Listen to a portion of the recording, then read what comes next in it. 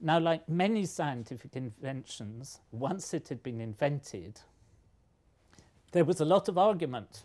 Did Humphrey Davy discover it? Did somebody else? George Stephenson in the north of England said it was my discovery. And in some ways, although it's very sad they argued, that's not really the point. The point is that people discovered a way that was safe to do coal mining.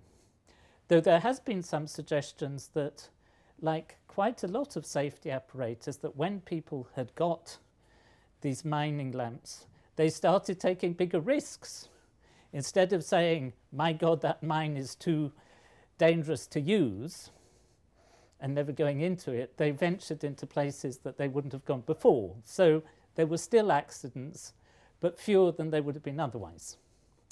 Now, Davy, when he finished the work, wrote a whole book, which he modestly called Davy on the Safety Lamp. And just to convince you it really is chemistry, if we look inside here, in the front cover, it says the Royal Society of London, and it says chemistry. Is that your writing, Rupert? No, one of my predecessors. And I was flicking through this, and I found two things that really quite excited me. First of all, in the introduction, he says, the names of 3 persons will be found mentioned in the pages as having assisted, that means helped, in the investigations.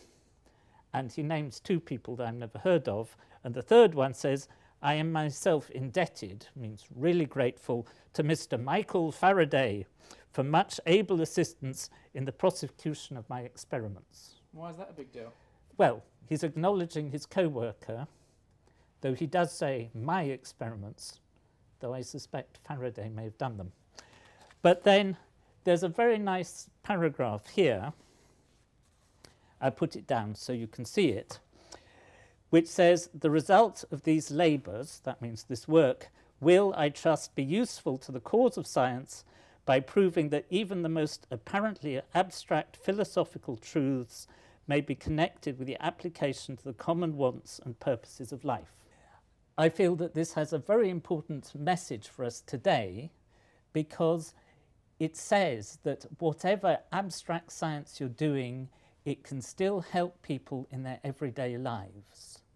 And I think this is really true of chemistry, because nearly all chemistry, even if it seems really quite esoteric, in the end may be extremely useful in curing diseases, making new materials, or whatever. And so this book here that was published very nearly 200 years ago, in 3 years' time, it is going to be the 200th anniversary of the invention of this lamp. This has a message for us today.